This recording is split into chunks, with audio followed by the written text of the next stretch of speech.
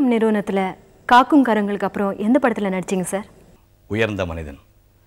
அதாவது புராண படங்களை நடித்து என்னுடைய ஒரிஜினல் முகமே மக்களுக்கு எப்படின்னு தெரியாமல் போயிடுச்சு. அப்படி இருக்கும்போது இந்த உயர்ந்த மனிதன் படம் தான் சிவகுமார், அதாவது அசல் சிவகுமார் எப்படி இருப்பான்னு மக்களுக்கு காட்டி கொடுத்துச்சு. அதாவது நடித்த சத்தியமூர்த்தி வேஷம் இருக்க உண்மையிலேயே லைஃப் டைம் ரோல். சிவாஜிக்கு பிள்ளையாக நடிச்சிருப்பேன். அதில் கதை, வசனம், டைரக்ஷன், இசை எல்லாமே சூப்பர்பாக இருக்கும்.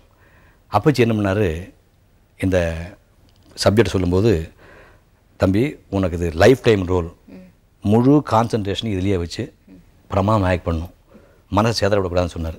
இப்படி ஒருத்தர் சொன்னதுக்கப்புறம் தான் ப்ராப்ளமே வரும். பாதி படம் நடிச்சுட்டு இருக்கும்போது எம்ஜிஆர் அவரை கூப்பிட்டு பூலரங்கடுங்கிற பேரில் ஒரு தெலுங்கு படம் காட்டினார். அதை தமிழில் வந்து என் அண்ணனுங்கிற பேரில் ஷூட் பண்ணாங்க. அந்த படத்தில் வந்து சோபன் பாபு பண்ண வேஷத்தை வந்து நீ பண்ணுன்னு சொல்லி சொன்னார்.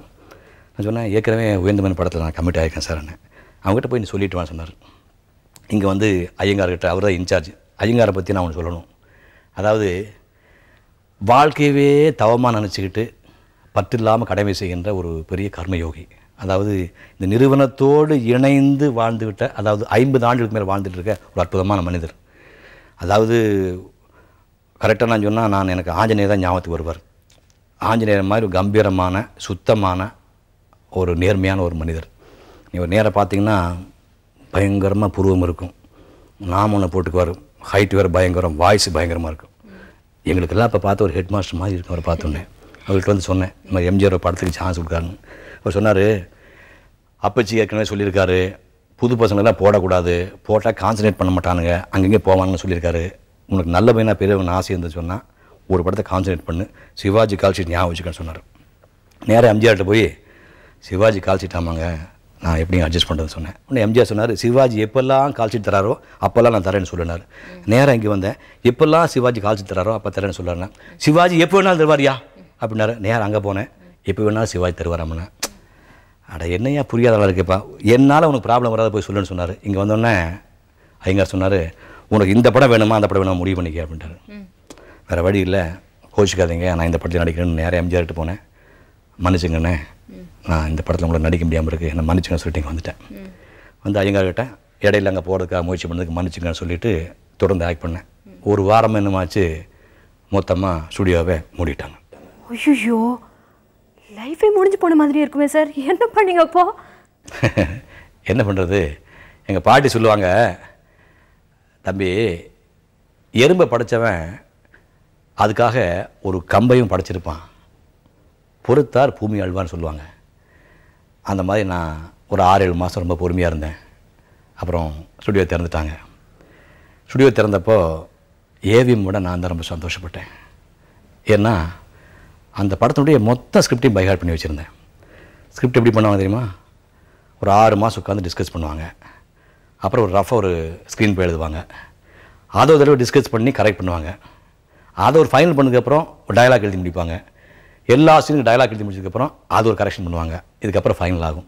ஃபைனல் ஆனோடனே மொத்தமாக டைப் பண்ணி ஒவ்வொரு ஆர்டிஸ்ட்டுக்கும் ஒரு ஃபைல் அனுப்பிடுவாங்க.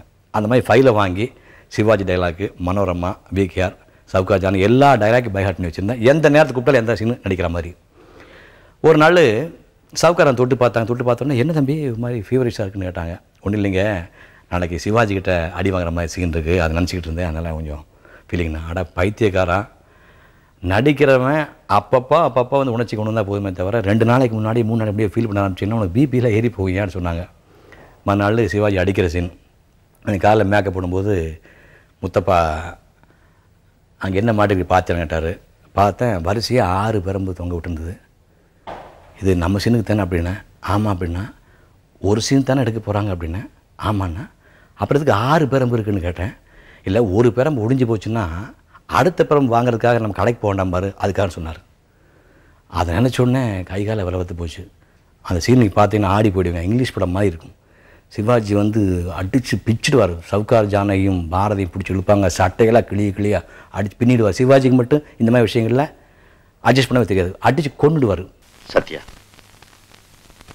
என்னடா இப்படி செஞ்சுட்ட? நான் அவன் மேல எவ்வளவு நம்பிக்கை வச்சிருந்தேன், எல்லாத்தையும் கெடுத்துட்டியடா. அவங்க எல்லாம் என்ன சொன்னாங்க கேட்டியா? அவங்க ஒன்ன திட்டலடா, நான் உன் மேல வச்சிருக்க நம்பிக்கை திட்டினாங்க, என்ன திட்டினாங்க? மூத்த சம்சாரத்து மகனுக்காக இளைய சம்சாரத்து கூட சண்டை போடுற மாதிரி எங்கிருந்தோ வந்த உனக்காக நான் விமலா கூட சண்டை போட்டேன். என்ன ஏமாத்திட்டேன். Ungrateful devil! நான் திருடல ஜமா, நான் திருடவே இல்லை ஜமா. கடவுளா பிடிச்ச பிறகு போய் நான் சொல்லிட்டேன்.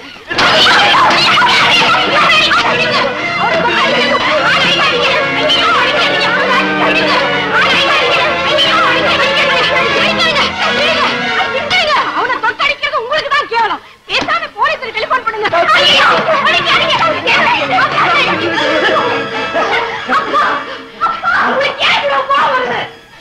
நான் எவ்வளவு நம்பிக்கை வச்சிருந்தாங்க, என்னை ஏமாத்திட்டானே.